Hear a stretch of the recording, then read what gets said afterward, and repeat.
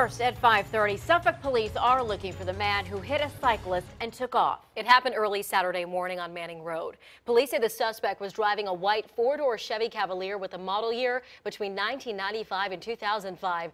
The car may have damage to the driver's side mirror. 10 on your side's Brandy Cummings is live in our newsroom with the story on how the cyclist is doing and how he's recovering from those injuries. Brandy? Yeah, Stephanie, Laura, Dylan Ralston was training for that triathlon Saturday morning when he was hit, and because of his injuries, he can't compete this year. But what makes matters even worse is he can't work right now, and the person who hit him hasn't been caught. You know, when I go to bed, I see the car, I hear the crash. It's going through my head. It's an image, a moment in time he'll never forget. Deep in my heart, I'm hurt. Saturday morning's ride was supposed to be normal. Dylan Ralston was on an 80-mile training route, getting ready for an October triathlon in Louisville. He left home early to beat the heat. He was on Manning Road, about 9 miles from home, a familiar stretch. Normally the cars come around the corner, they see me, they slow down. On this rural road, he counted 3 cars pass by in half an hour, but the actions of the third driver were unusual.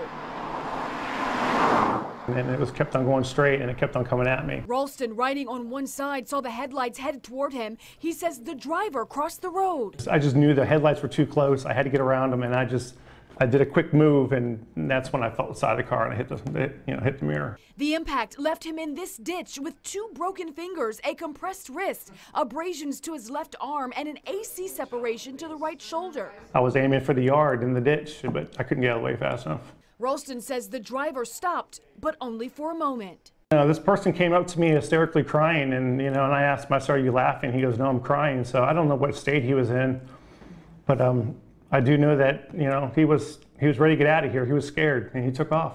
Ralston went to a nearby home to get help. He doesn't know if the driver was impaired or distracted, but wants him held responsible. He wants everyone else to get the message. We're all out together, and we don't want people to get hurt doing something they love. Dylan Ralston has a long road to recovery. He showed us the bicycle that doesn't appear to have any damage, but because it has a full carbon fiber frame, he's going to get it checked out to be sure.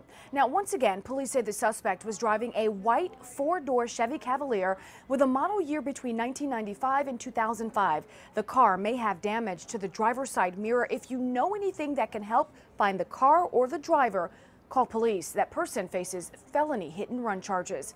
Live in the newsroom, I'm Brandy Cummings, 10 on your side.